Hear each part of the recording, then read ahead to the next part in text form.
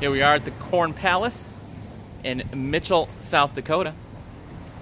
It's really kind of a roadside attraction, kind of a little corny, if you know what I mean. But it is free, so let's go inside. You'll never believe what's inside the Corn Palace. All of the murals on the outside of the Corn Palace are redone each and every single year. Every year has a theme. This year's is South Dakota, homegrown.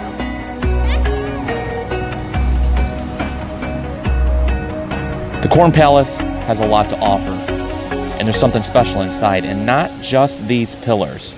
You're not going to believe this. Inside the Corn Palace, it's a full-size basketball court with a seating. It looks like thousands can sit and watch a basketball game in here.